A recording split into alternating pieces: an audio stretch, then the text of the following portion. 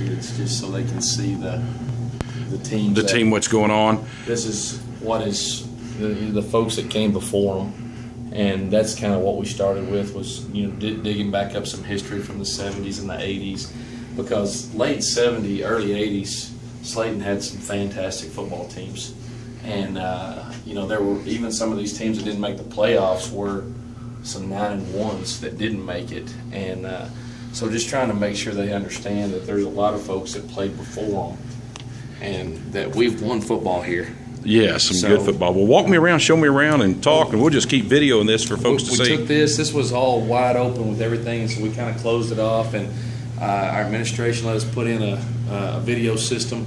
We've got wireless now where we can show film to our kids every day. Our kids can come in on any time during the day or the summer.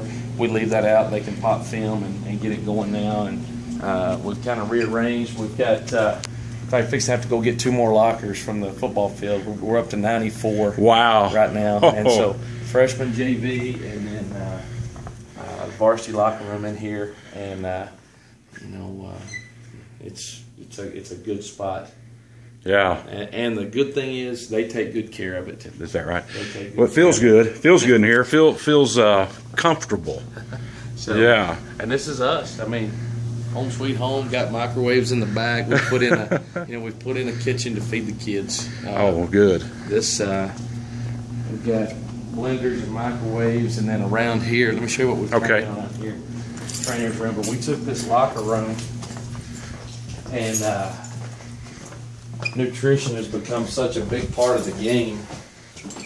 Plus, we didn't have a place to clean water jugs and things of that nature. So we gutted this. Oh, wow. And bought some fridges, and we keep it full of food as much as we possibly can for them. Gatorade, cereal. We got a place to do all of our wet room. All your cleanup and everything. Yes. Yeah. So it turned out to be pretty nice. It was not being. This was basically a storage room when I got here. It was full of junk, and so we just gutted it, and like in here, we get. Oh wow! Yeah. Load them up. You have to get some carbs. Pizza and corn.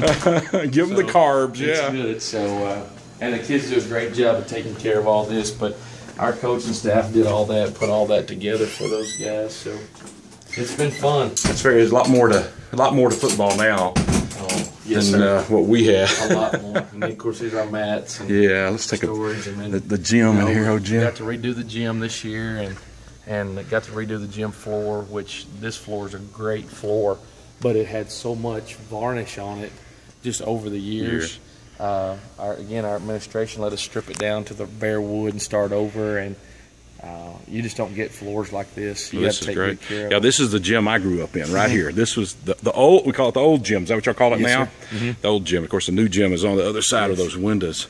And we took the bleachers out over there. Nobody used them anyway, and they were broken and messed up, and people were just, if they ever pulled out, they were just trashing them. So again, it worked out great because we put quick foot ladders down into the gym floor for agility work, and it gives us a ton more room over there. I think it makes the gym look different. It sure does. It brightens it up. We got lights put in. Looks a lot bigger. So it does. It does. And it's a great facility. Yeah. So well, let's go talk about some football, Coach. Sounds great.